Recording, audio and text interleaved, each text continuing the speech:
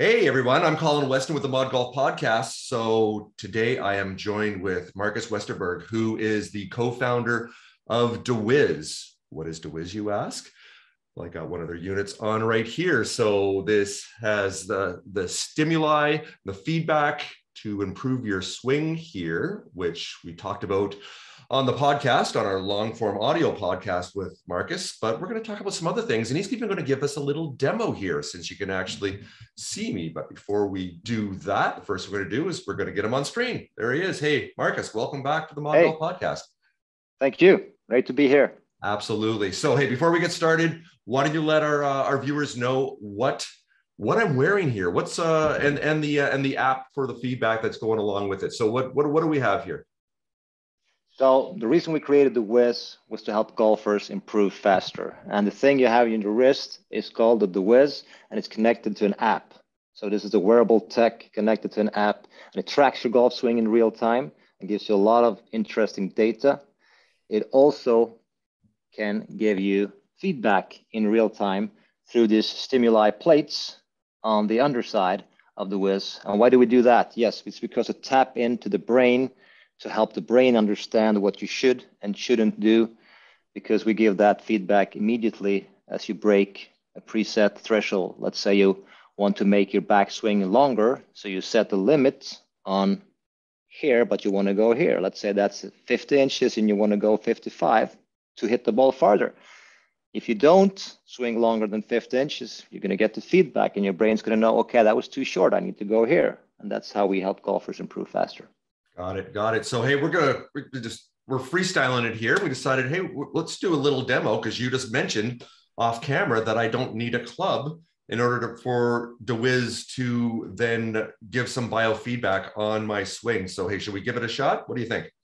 Yes, you're going to get data without the golf club. It's not going to be exactly the same as with the golf club, of course, but it's very interesting and valuable swing practice. And if you have 5 minutes in your office, you can do it without a club. All right. Well, hey, I'm in my office. I have 5 minutes. So, and I've got this and I've got this. So walk us through here. What's the first thing I need to do on the app here? Do I need to go get started or discovery or challenge, practice and learn? What should I do? So let's go into discovery, and just what you're going to do, click discovery. Okay.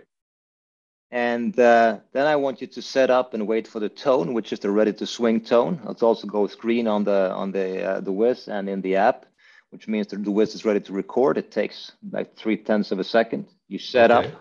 So I got this on the screen now, but yeah, just put the phone down and just set up, wait for the tone and make a swing. So we're going to look at some data. All right. Go into your golf setup. And just give it a swing. Wait for the tone. There you go, and swing. Transition +6 centimeters. So now your voice feedback was set to transition, which is a comparison between the backswing plane and the start of the downswing. And you said it was +6 centimeters. You're going in centimeters here, which is easy for me. Yes. And that means you were just slightly over the top. Right.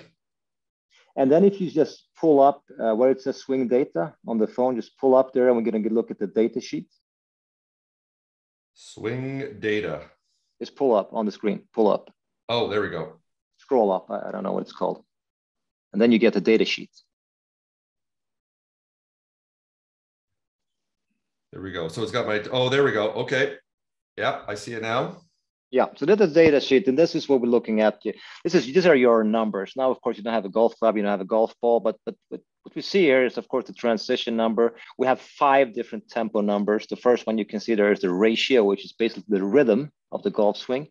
And in full swings, we want to see that rhythm be 3-1. Now, again, you don't have a golf club, so your rhythm is 2-1, and the rhythm is the backswing time divided by your downswing time. Right. And of course, we heard about the tour tempo before, which is 3-1, where you can see the better players, and this is from all data we have, better players are at 3-1. I'm talking about world-class players, 3-1 or slightly lower, whereas we look at the club golfer who might be 4-1. And what does that? It means the backswing is really slow and the downswing is fast and jerky, which makes it difficult to time that impact and hit the good shots. And then, of course, we'll look at other tempo numbers, such as the time from start to impact, which is really interesting when you're looking at at speed, because the club golfer is about 1.3, 1.4 seconds from start to impact. And take a guy like Bryson DeChambeau, who hits the ball a long way. He's at 0.8 seconds with his driver. Well, Right. that's interesting. Wow. Try that out there, and you will see how difficult that is, especially when you combine it with the next data point, which is the length of the backswing. We actually give you a number on how long your backswing was in inches or centimeters.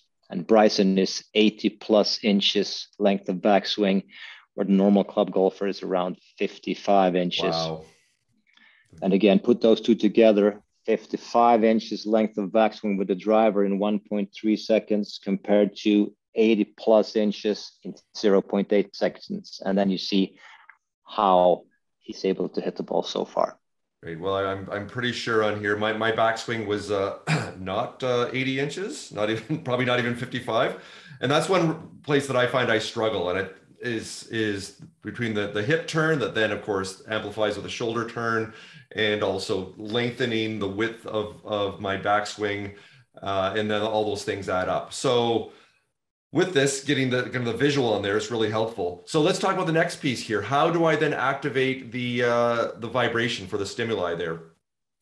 So you go into the app and the settings and the bottom right. Okay. The classical cogwheel icon. I see it. Okay. I've And got you see that. Got this up now. Okay. Yeah. At the top, you see the learning stimuli. I'll toggle that on. Yeah. Right. So I need to turn that on. And right now it says it's I'm enabling the learning stimuli with level 2. We joked about this on the podcast recording before. The first time I tried it was it goes from 1 to 7. I tried it on 7, and I thought my body was going to explode. So yes, 2 is good. So I'm going to, here you can see, I'm going to enable stimuli here. Done. Okay. And we have to say that now you've tested, because what we usually do the first time you do this, you test and you start with level 1 and you work yourself gradually upwards to a level that should be slight discomfort. We also have a learning stimuli guide that will take you through this and find your light level. Because what you do then is you just press the button on the device, and then you will feel what it feels like when you test the level. Did you turn it on? You have to turn in the app. You have to set the level first. Have you done that? Okay, it's still trying to calibrate the device again.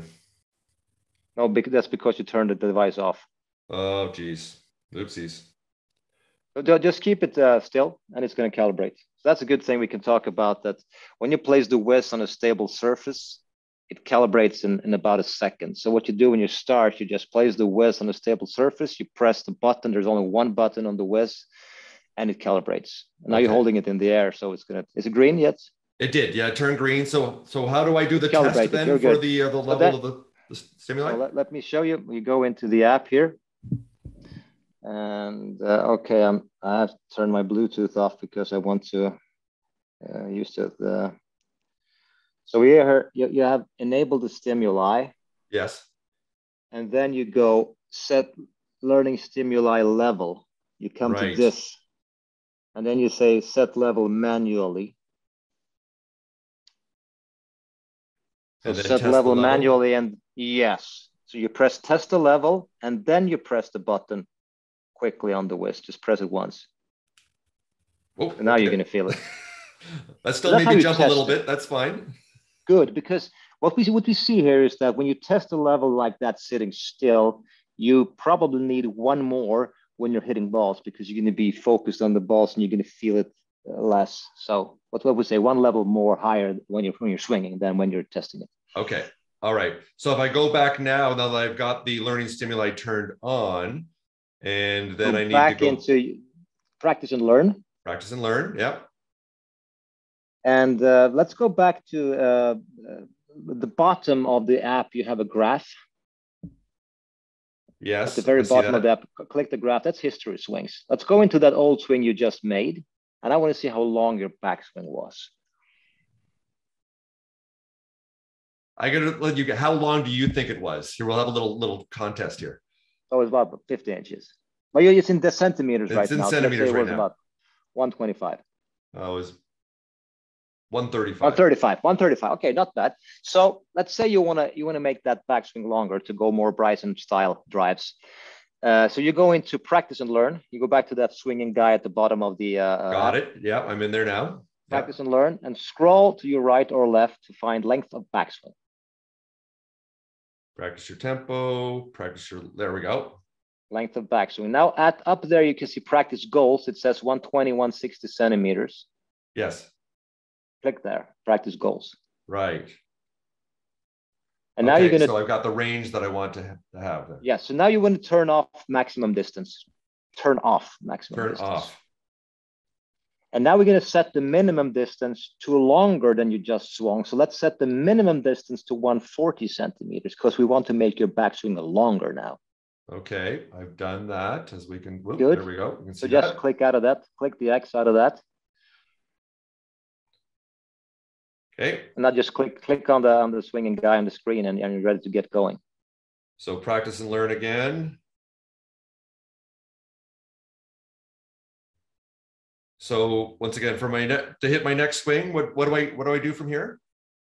You should stay in length of backswing. So scroll sideways to length of backswing. Okay, there we go. All you have to do is click on that swinging guy, that icon. Just click on the screen. It's going to start. There we go. Got it. Okay, I'm back here. So good. So now you just put the phone down, set up, wait for the tone, and make a swing. If you go longer than 140 centimeters, you will not feel the learning stimuli. If you go shorter, you will. All right. So I have to wait for it to. Set up in the golf posture. Right. There you go, and just wait for the tone. There you go, and just swing. Okay. Tone and swing. There we go. Length of backswing 160 centimeters. So you're well above your 140 threshold. Now I want you to try to do a 2 short swing so you can feel the learning stimuli. Okay. Because I didn't feel anything there. Yes. No, you shouldn't, because you exceeded you passed the test. Or there we go. Good for me. Okay. So I go back. You just keep going. It's already set. All right. Of course. Yeah. So set up and make okay. Short swing now. Oh, I felt that. 119. Yeah. So that was 119. As soon as you change directions at 119, you're supposed to go 140. When you say change directions at 119, you're going to feel that learning stimuli immediately. Didn't wait for the tone. Oh, sorry. There you go. 115. I definitely felt that. Yeah, and you feel the impulse right here when you make that swing mistake, which is what that's the whole idea, to help your brain understand what to do and not to do. See there? Yeah, and that's the avatar you can see, and you can rotate the avatar any way you want. Look at the data. Yeah, and the lines that you see in the avatar there are how you have swung the deWiz, which is basically your hand path, how that's been swung. And the avatar will swing in your actual tempo and pretty much the actual length of backswing you have made too. Stuff. Well, we didn't set this up to actually have an impromptu lesson here, but we just did. So this has been awesome. The beauty of visuals here in video. So love it. There we go. Can't wait to do that with a golf club in my hand there. I'll take that out to the range later on today and practice it even more.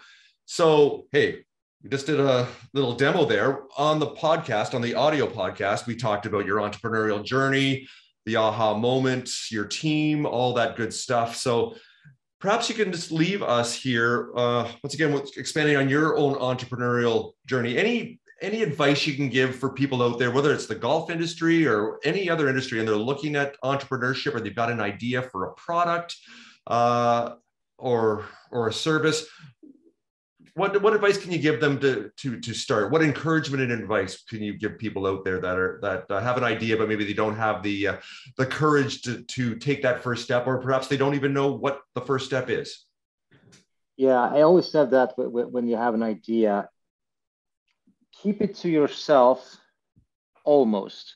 Be careful with whom you talk. Not that your idea can be stolen. It can, yes. And we've been very meticulous with the NDAs and everything in the process of deWiz. But it's very easy to get discouraged in the early stages of the journey. And when you tell someone about your idea and big plans that you have, sometimes you scare people and they try to discourage you. So keep it to yourself and be careful with whom you talk about your idea to. But then, of course, you need to bring in other people to help you refine your idea and make that better and make that hopefully into a product or a company. But after that, those stages, it's a lot about grit and listen. You have one mouth, two ears. So listen, and you will learn a lot.